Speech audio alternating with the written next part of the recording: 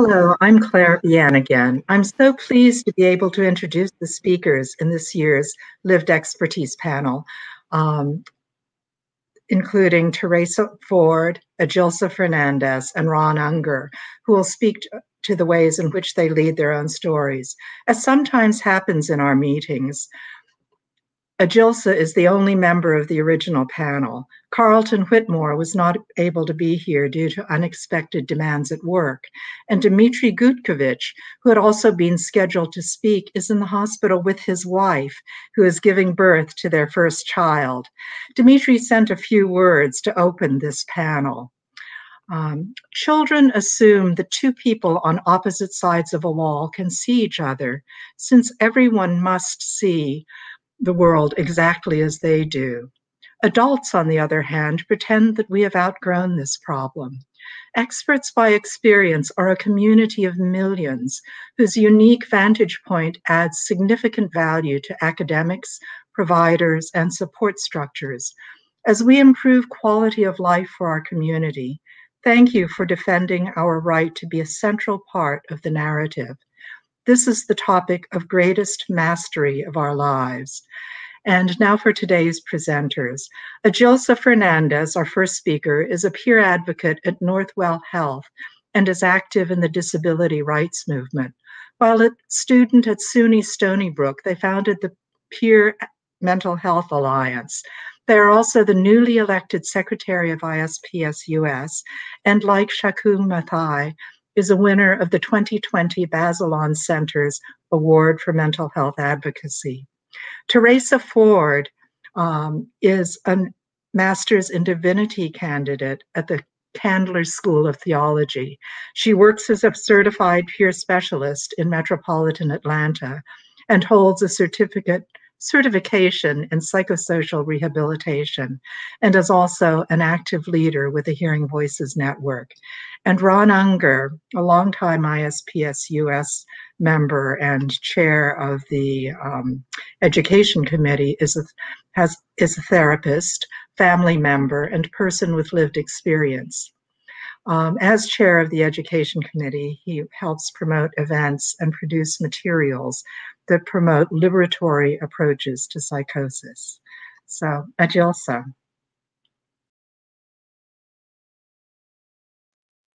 Good afternoon, everyone. My name is Allilsa. A pleasure to have you all here. I am brown, queer, non-binary, Latinx person with psychosis. These intersectional identities are vital in telling my story. I first experienced auditory and visual hallucination in college. And at the time, I didn't know where to turn because all I ever heard was suicide and depression, suicide and depression, suicide and depression. So I told myself, okay, I know that I can go to a counselor when I'm experiencing suicide ideations or depression, but who do I turn to and where do I turn if I'm experiencing hearing voices or seeing things? And so I didn't know where to turn. And all I've ever knew about psychosis came from the media, from books I read, from films I saw. And in all of those things, the person was always put in a straitjacket, thought of as monster or scary or a criminal, a horrible person, basically. And it wasn't until 2 years later that I sought help from a therapist. And throughout that process, it was invalidating, really. I had therapists tell me, are you sure that you're queer? Why don't we explore your sexuality? Maybe you're not queer. Maybe that's not really what you are. Have you explored with guys? Are you sure that you don't want to be with guys? It was very invalidating, and it actually further caused harm. I left the sessions feeling more depressed, hearing more voices, and seeing more things.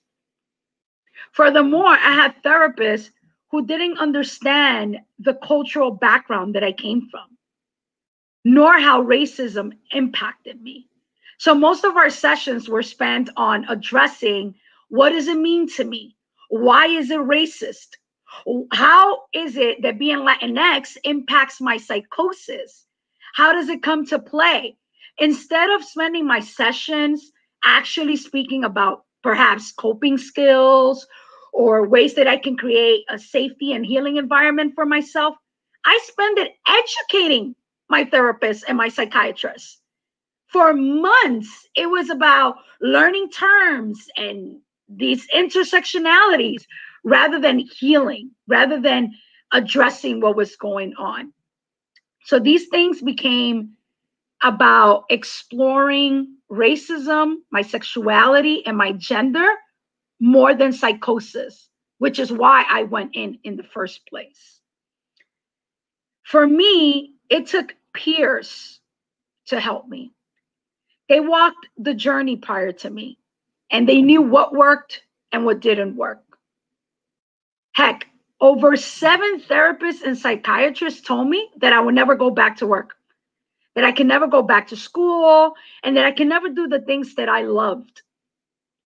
The peers were the ones to say, don't listen to them. They're liars. Don't even listen to them. Here's what you can do, and here's how you're going to get to your goals. And that's how I basically returned to school. So some of the things that the peers suggested to me were listening to music when I was hearing voices, feeling cold surfaces when I felt that I was away from reality, tapping my feet or feeling my feet on the ground to snap me like back into this reality, and keeping notes when I felt that my memory wasn't so great. All this to say I graduated magna cum laude from a university who specifically told me to drop out. I had gone to them for help, and what they said was drop out. Not accommodations, now here's resources, but drop out. Because people like me couldn't possibly make it in a highly academic school. Those were the words that they told me. Turns out there are discriminatory policies in place across universities in the US, which are called medical leave policies. But that's a conversation for another time. So all this to say that having a therapist for a person like me with all of these intersections isn't enough. It wasn't until I met a trans, queer therapist of color that I actually started to grow, to reach my goals, and most importantly, live the life that I wanted to live. With her, I didn't need to explain racism, queerness, being non-binary, or being a person of color. In fact, she was the one to challenge me when it came to decolonizing. Decolonization is a process of its own, and it is very painful. It's a process of undoing internalized racism and externalized racism. It's so beautiful when someone else witnesses that process with you and holds space with you through that pain. Through the colonization work, I realized that centuries ago, my ancestors didn't see psychosis as an illness. Rather, they saw it as a gift. One of my aunts who recently passed away will always tell me, Allilsa, what you have is a gift that you will be able to control eventually. Between my aunt, therapist, and peers, I learned holistic ways to balance my extreme states. I have been off medications for about 6 years. These people of color taught me to embrace the voices and visions and not run away from them. Trying to run away from them was what was creating the turmoil. I went from not being able to leave my house, not able to work at all, not able to use my bathroom and perform my basic needs, to obtaining a bachelor's, working with Facebook, working with candidates on campaigns, community organizing, and working in other spaces. All this to say, this was done by accepting the psychosis rather than trying to shun it. The tools that have worked best for me are tools that are rooted in the decolonizing work. When I look at presenters, literatures, magazines, organizations, and campaigns that addresses psychosis, there are barely, if any, people who look like me. There is a lack of representation. How can I heal if the providers, peers, and absolutely everything that surrounds me is telling me this is for white people and not for you? Furthermore, how can I heal in spaces that are not safe nor validating of my intersectional experiences? Therefore, we must ensure that practices are anti-racist and inclusive of intersectional experiences.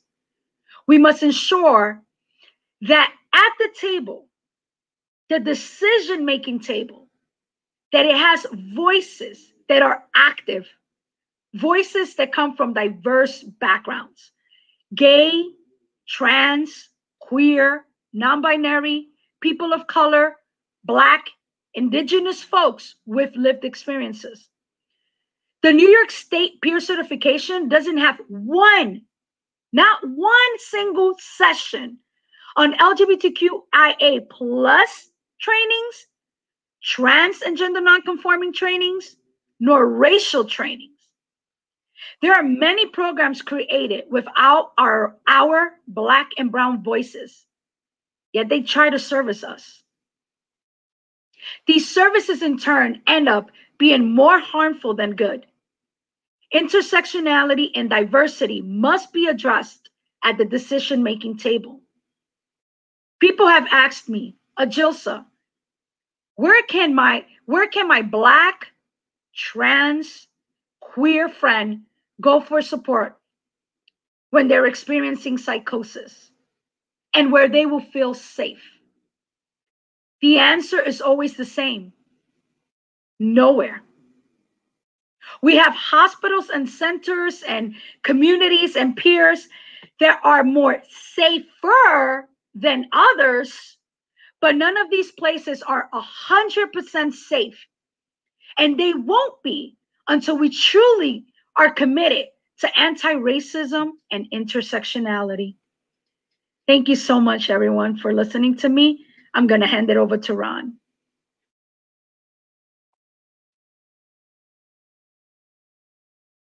For your experience. Oh, maybe I just got unmuted now, but anyway. So I'm happy we're talking about bringing a focus on love and justice into our work with extreme states. I think the flip side of that is having an awareness of how extreme states can be a meaningful reaction to injustice and a lack of love. And when we can connect with people about the meaning of their experience and their process and how it is a reaction to what happened and what was missing, then that really helps people start to be a person again. So one thing about madness or psychosis or extreme states or whatever we call it is how it's really tricky, and everything's up for question. Like, I just assumed that it's a goal to help people feel like a person again. But that actually wasn't always my goal when I was in far out places on my own journey. But one thing I really want to emphasize today is how, while we often think of psychosis as the problem, a lot of what's going on is often someone who's experimenting with finding a solution to some kind of problem that came before the psychosis. Because in the psychosis is often an effort to find a solution, and that's why it can be a gift, like Allilsa was saying. Now, it's true that extreme states often become a problem for people, but those same extremes are often a kind of superpower in another sense, that they're part of a solution. And we really need to understand that dual nature if we really want to connect with people and help them. So you might ask, how might, say, experiencing oneself as not a person be a superpower or a solution to a problem? Well, here's my story.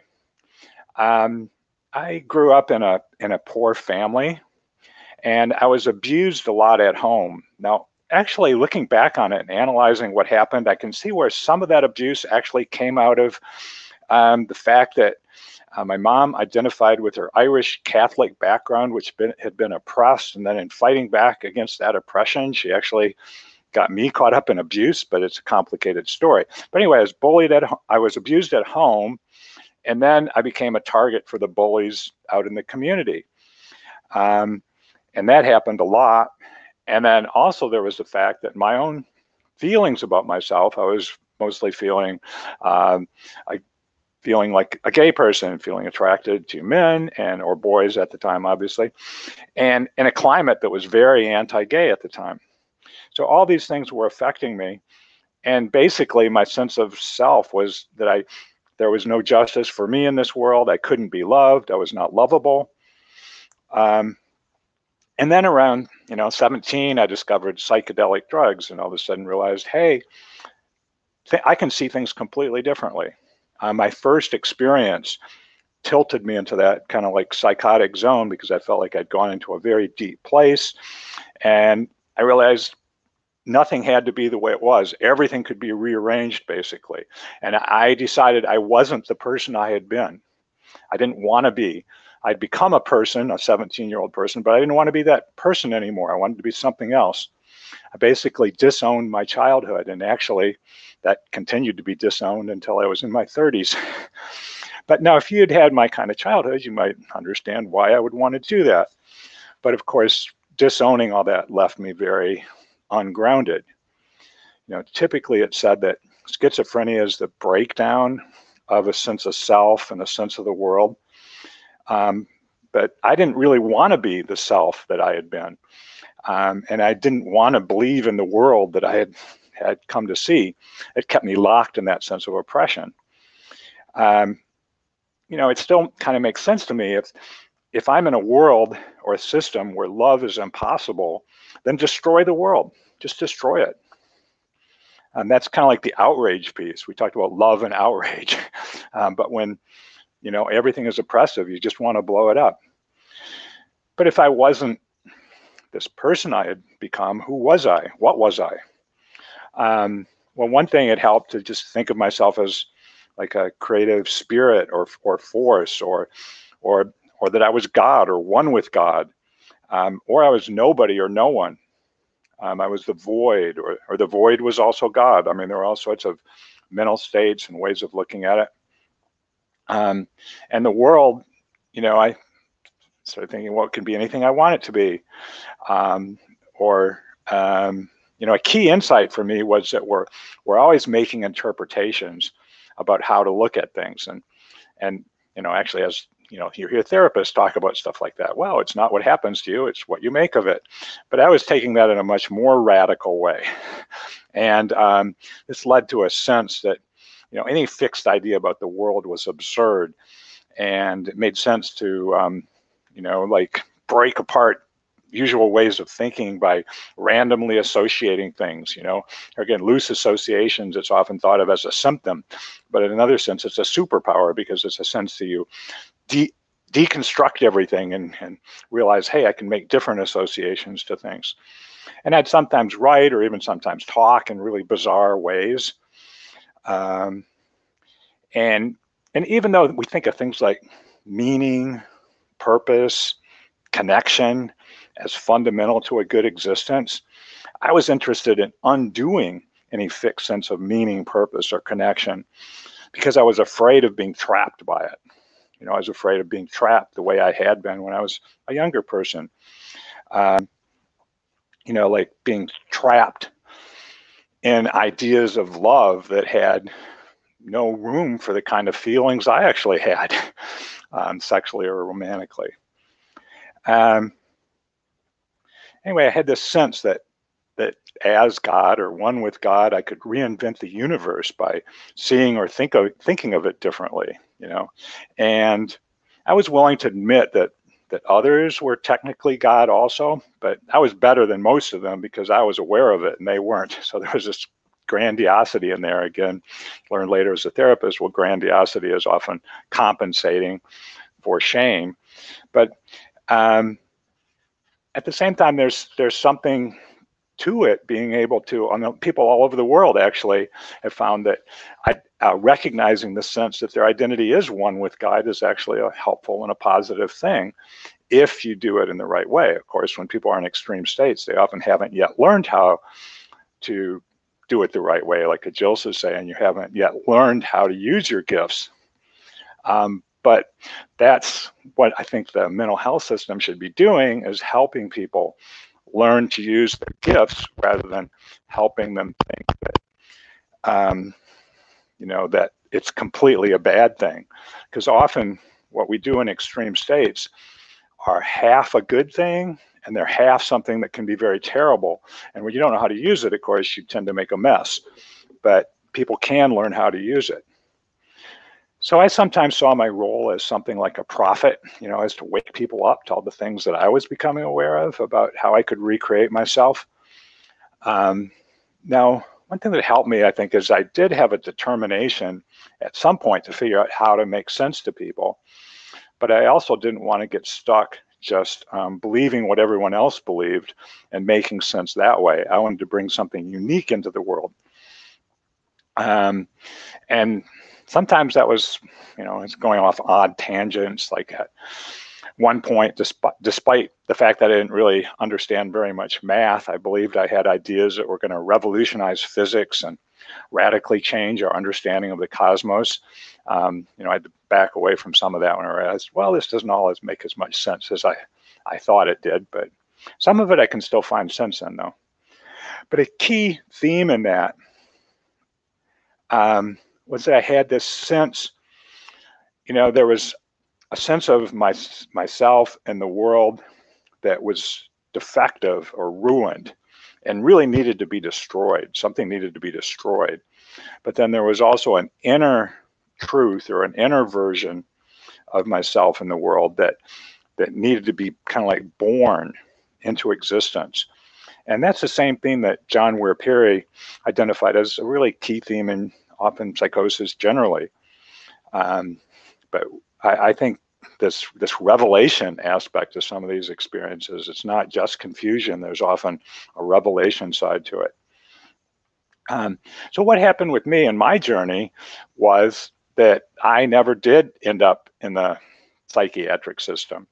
I got help from people around me.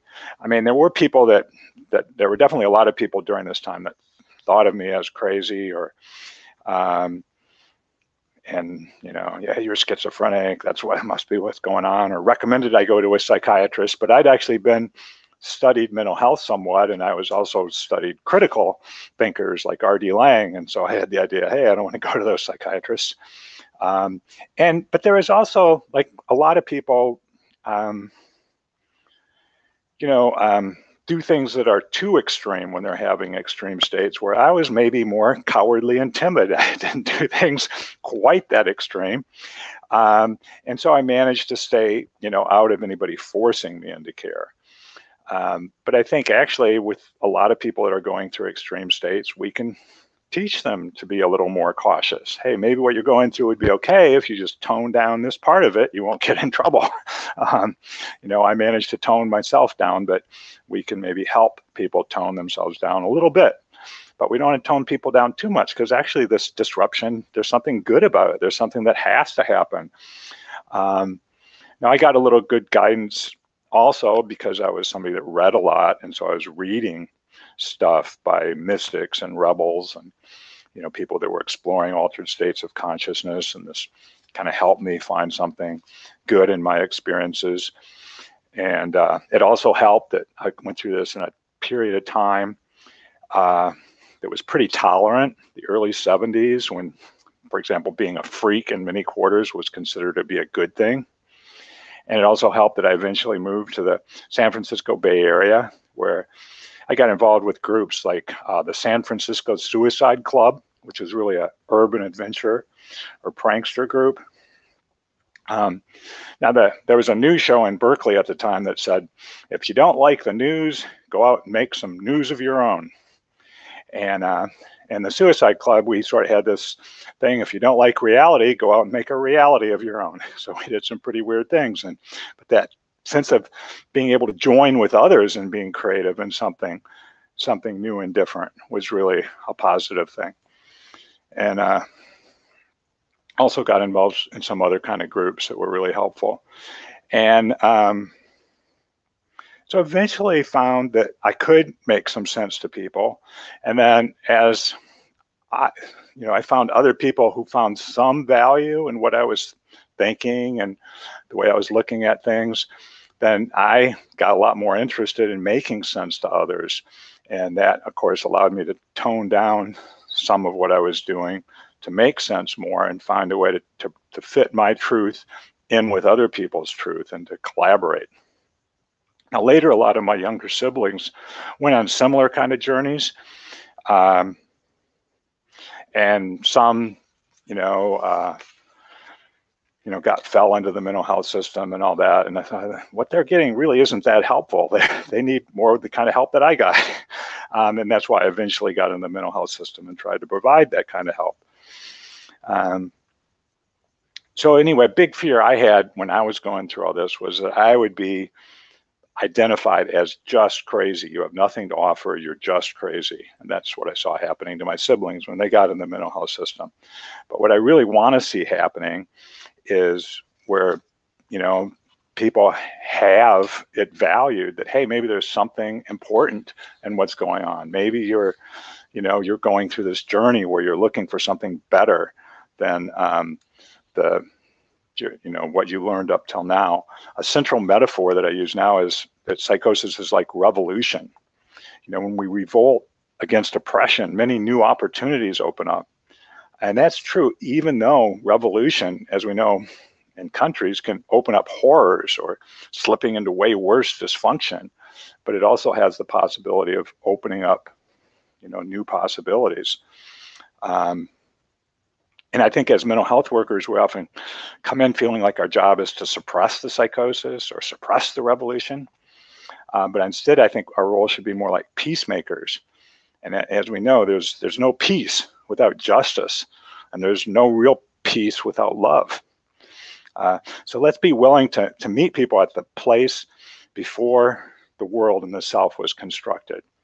And it's there we can help people find or construct a sense of the world and a sense of themselves that is built in a way that includes love and justice. So thanks for listening, and I'll turn it over to Terresa. Go ahead.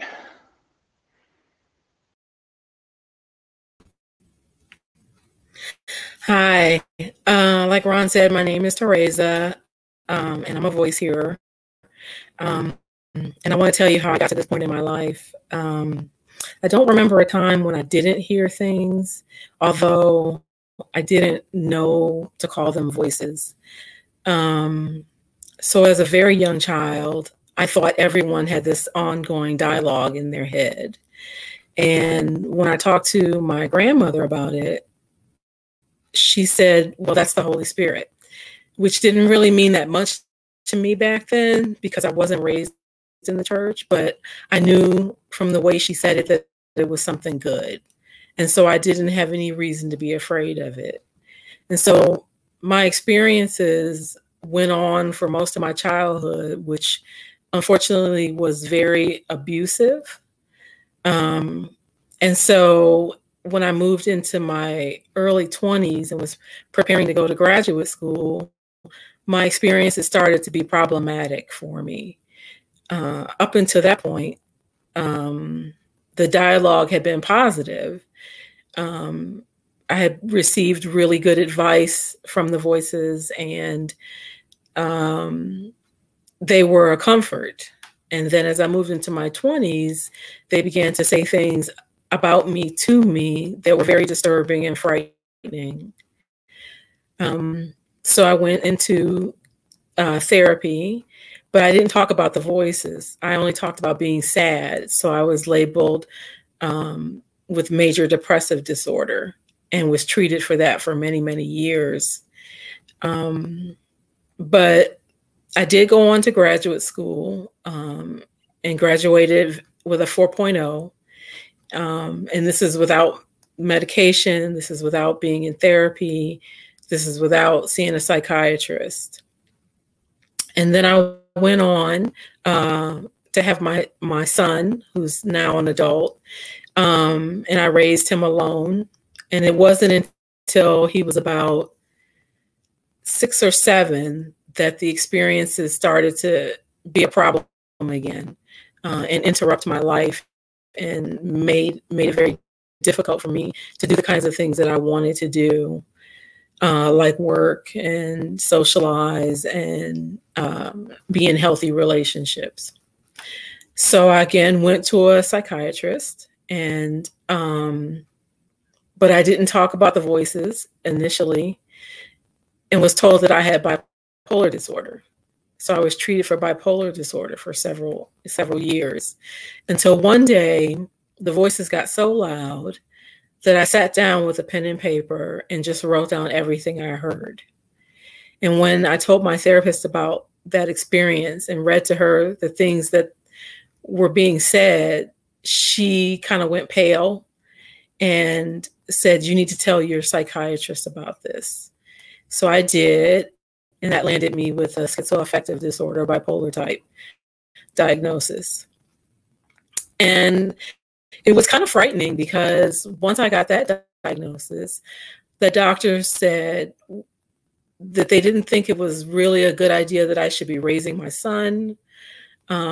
They were convinced that I would never work again, that basically I would never contribute anything to society again, that I should just get Social Security disability and just sit home and wait for a check. That my greatest goal should be just not to be hospitalized again. And unfortunately, I believed them. And so for almost 8 years, that's what I did. I continued to raise my son alone, but I didn't work a full-time job. I was afraid to, based on what they had told me, which was that the stress would be too much and that I would be back in the hospital. So I worked small jobs here and there from home. And then one day my therapist suggested I go to a peer center to socialize because I was very isolated. And I resisted for several weeks and then finally went, and I was just amazed because here were people with the same label as me, the same diagnosis, who were living their lives out loud and just thriving. These were individuals who ran the center. These were individuals who ran the parent organization of the center. And they were happy and they weren't frightened and they were working and doing all sorts of things despite the label they had been given. So it just so happens that the executive director was there the day I went to visit, and I said to her, you know, I would really like to work here. And she said, okay, we'll apply. So I did, and she hired me. And less than a year later, I was a certified peer specialist. And it was a transformative event because I could use what had been told to me was really a curse to bless other people. I could use just my experience of voice hearing and depression and all the other things that went with it. I could use those things to help other people. So I had a purpose again. And for 7 years, I worked for medical facilities. I worked for hospitals, clinics as a peer specialist. And it was really wonderful because the people I met had bought into what the psychiatrist had said, that they would never work again, that they couldn't accomplish anything, couldn't do anything except stay out of the hospital. And when they met me, and before they knew I had the same label, they looked at me with skepticism. And as we talked and I revealed that I had the same diagnosis, it gave them hope that they actually could do the things that they wanted to do. They could live on their own, have a car, have a job, have friends, socialize, and be happy. So that was really transformative for me, just coming in contact with peers and people who, like I said, were living out loud.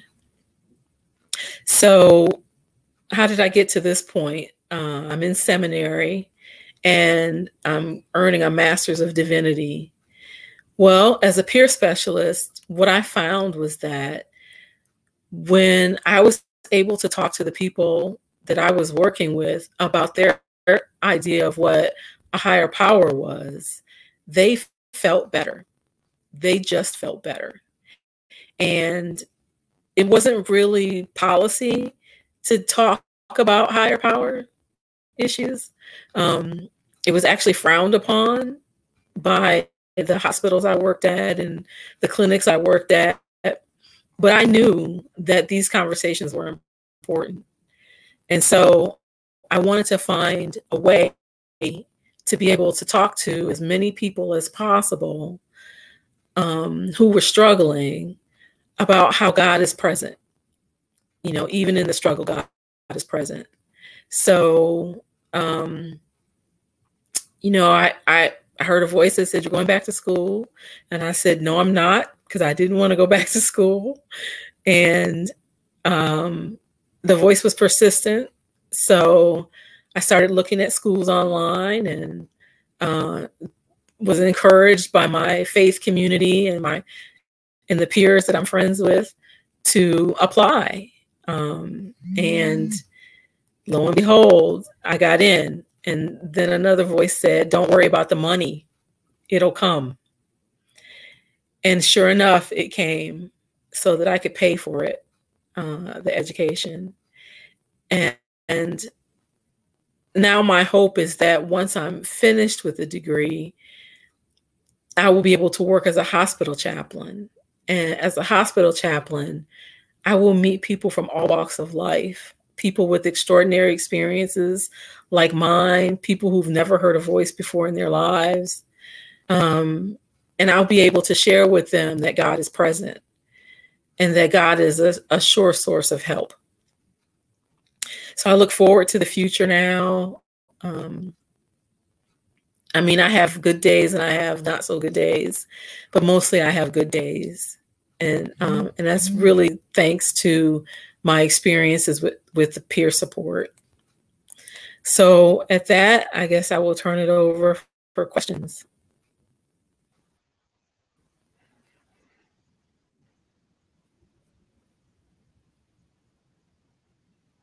Very much, all of you, for your contributions to this panel.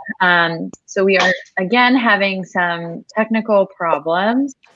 So unfortunately, we won't be able to take questions from the audience, but I've come up with a couple of questions that I thought we could use to keep the conversation going. And I also would encourage the three of you, if you have anything that resonated with you or anything that you wanted to comment on from the other presentations, hopefully this is an opportunity to do that.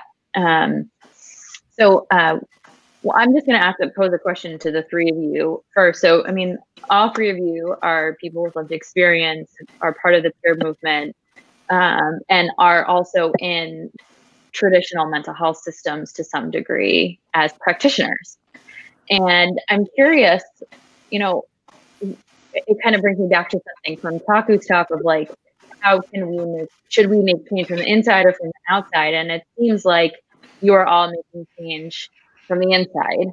And I'm curious if you could reflect a little bit on what that's been like for you, and maybe advice you would have to other people who maybe are playing with the idea of getting peer support licensure and how they can kind of navigate straddling both of those worlds or multiple worlds at one time.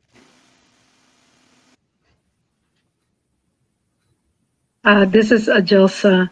So for me, I come from a disability justice background. I'm very involved in the disability community.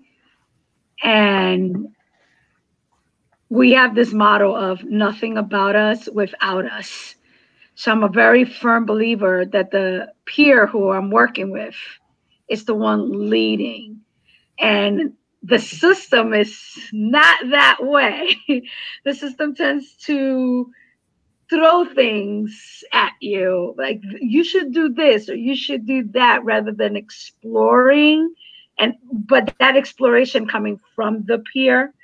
So the way I've dealt with it is I have to go home, and I do this religiously, and I have to say, okay, I am not part of the system. I am in the system, but I'm not part of the system, so that I can continue to do the work that I really want to do, which is just to work with the peer at a peer level. And I have to do that consistently because the system places us in a hierarchy. You know, I'm seen as having clients rather than peers, or I'm the one leading rather than the peers leading. So there's a lot of battle there. And so I have to go home and remind myself why I'm doing this work, so that I can continue this work. And furthermore, because I think in a very decolonized mentality, I have to center people's experiences and say, well, how am I going to show up for that person today, and continue that structure of decolonizing? So that's what it's like for me. I can definitely relate. As a peer specialist working at a hospital, for example, on an ACT team, there was definitely that hierarchy, which I tried to break down whenever I worked with someone. But then there was also this hierarchy within the staff, where the doctors were on top and the peer specialists were on bottom. And that definitely was reflected in the pay. So it was difficult, but it was doable to work in that system. Yeah. I think Cheku earlier said that if you're going to do this work, you have to be willing to sometimes put yourself at risk and possibly get fired. I've only been fired from a minor position, but my background was I actually first was as an outsider of the system.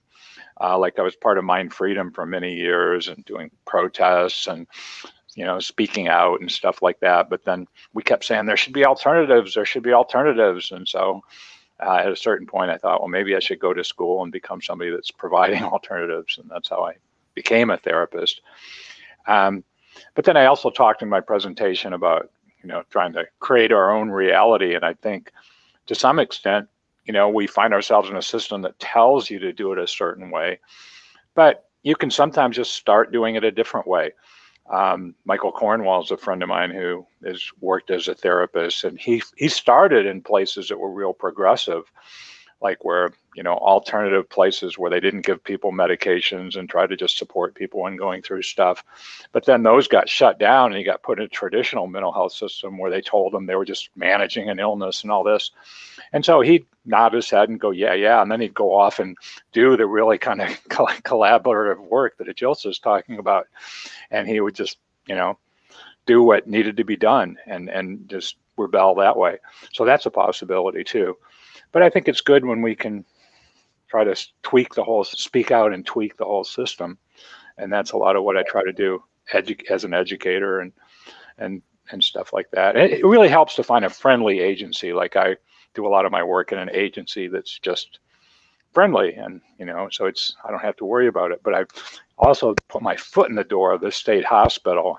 It's a little more shaky there. I'm still figuring out how to do that and try to actually make a positive difference and not just become part of the system, but something that kind of like tries to make a difference. Yeah, so I mean, it's kind of brings me to a question that we started to touch upon a little bit. If you were to give like concrete advice to someone who is playing with this idea of, you know, being a peer specialist, Allilsa, one of the recommendations you have is like going home at night and telling yourself like, I am not the system. But I wonder if there's any other advice that you all might have for those who might be playing with this idea.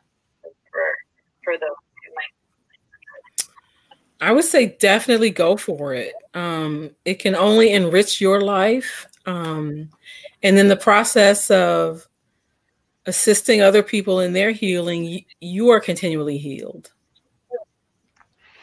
I would also say, think about different ways you might position yourself in the system. I mean, you can do, I mean, I think the whole system should work more like peer work.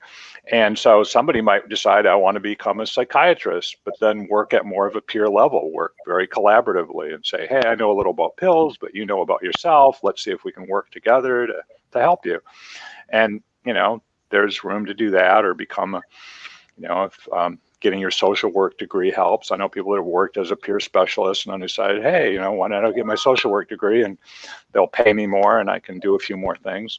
And then maybe, you know, the system needs tweaked so it doesn't work the way it does now. But before it does that, people can figure out different places to infiltrate. Now, another thing is sometimes you have to think about how open you're going to be about your views as you go through certain training programs, because some are really friendly to people with lived experience, and some people have found they had to, at a certain point in there, as they were learning something, to go undercover, you know, and then come out, hey, by the way, did you know I was one of those people that you were talking about? And sometimes you actually have more impact that way. If they screen you out at the beginning, you don't have much impact. But if you kind of slip in under the radar, and then, because a lot of people have slipped under the radar and never spoken out, that's not very helpful. You know, if you do slip under the radar, then at a certain point you want to make your stand, and so they know who you are. And I would say, before you even consider this work, think about your objectives in life. Because we talked about this earlier in the opening, where this job, and I have to be quite honest, is quite oppressive. It very much is. It's oppressive in the sense, as Terresa was saying, where there's this hierarchy, you know, and you have to continuously advocate for equity. And because you're bringing as much knowledge to the table and as much skills to the table. But this paper that says therapist or psychiatrist, it's like, whoa, I'm higher than you. I'm better than you. My opinions are higher than you. And that's not true. In my experience, like I mentioned earlier, and I can relate so much to Terresa, I healed and I progressed because of peers. It wasn't therapists and psychiatrists. They were the addition. The main folks were the peers. So we have a lot to contribute, and we're still not there as far as the system where we're valued equally and that equal contribution. So really consider that, and also consider the pay. The pay is horrendous. The pay is right now, I can say, and I'll say it openly, because of COVID, I've gone to sleep at night hungry. I've struggled, you know, am I going to pay my rent or am I going to eat? And these are very hard decisions. The system places us, well, because you have lived experience, you deserve the bare minimum. And the bare minimum is you're barely surviving. You're not even thriving. You're barely surviving. So if the person is looking for a part-time or something to start off, this is a great job.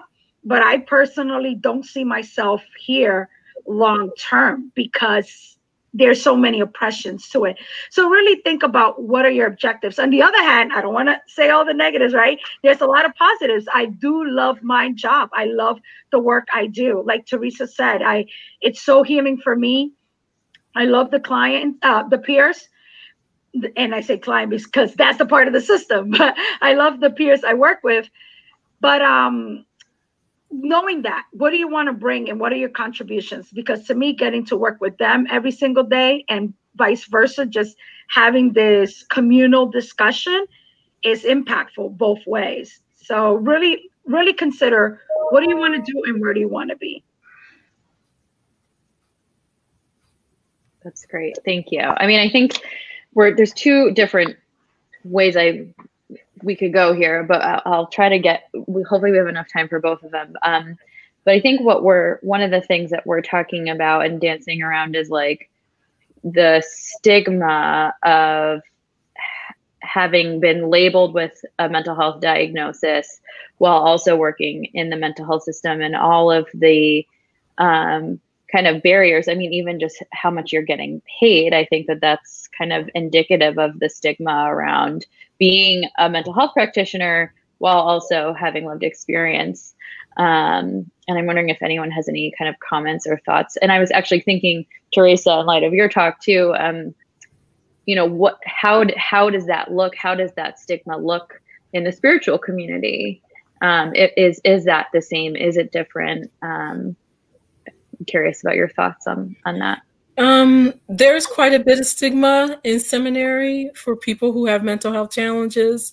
And my response to that was to do a blog piece and just basically come out and say, yes, I have a diagnosis.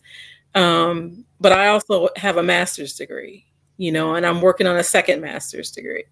And so for people who that's a priority, you know, the higher education, it gave validity to my situation, and it normalized my situation.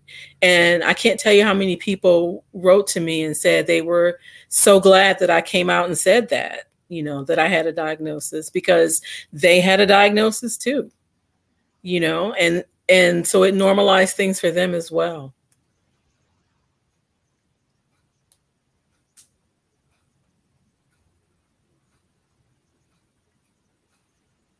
Any other thoughts on that? I have one more question, but just want to leave space for any other thoughts. I mean, we've kind of talked about this in implicit ways, but I'm wondering if there's any other explicit thoughts that anybody has about the stigma around working in the system and also being subject to the system. It seems like these days it varies quite a bit. I mean, you can find some circles where having lived experience gives you more credibility and you actually get listened to more.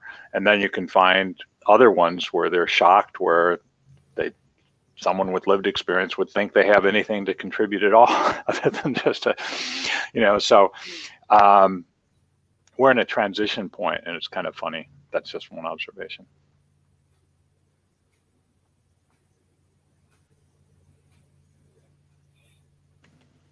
Sorry, I think everyone pretty much covered it.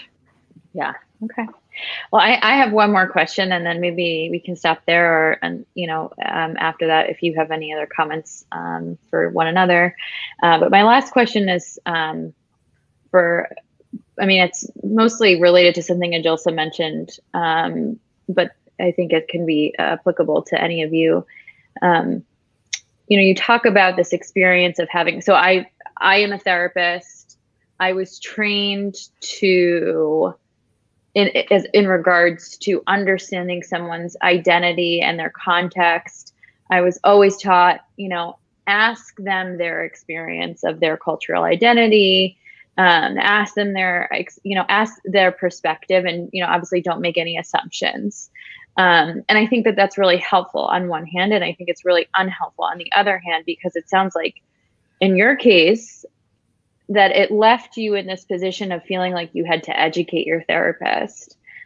And it wasn't until you had someone with a marginalized identity that you felt like you could benefit from the therapy, and that you didn't have to, that there was maybe some shared language or some shared experience that allowed you to utilize the therapy better. So I'm wondering, what maybe advice, I don't know if that's the right way to frame it, but what can you say to therapists who maybe do not share the same kind of cultural identity or intersections as their patients on how to both honor the client's experience and try to understand their perspective without, again, like expecting them to provide education in a more general context. I would say the therapist needs to know when they have to refer out and not feel bad about that. They have to be comfortable. Not every time you're going to match up with that person, and that's okay. It's all right if you refer them to someone else. There's plenty of white folks, for example, who understand